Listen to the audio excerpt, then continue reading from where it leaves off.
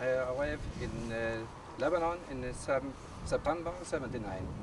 For the first time, I was there in Rashaya al-Fukar, and I was serving for the people in Rashaya and the people in the area around, for the company B as its area.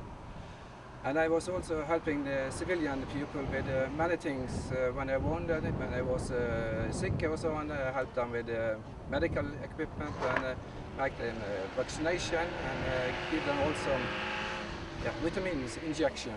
I have also a friend from Russia. I like this country. I like the people. When we came down in 1980, it was not so many people. Or you see, it's people building houses. The infrastructure is all different, and it's really roads with asphalt on and things like that.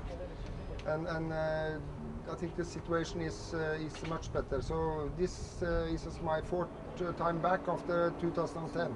I came down here first time in September '79.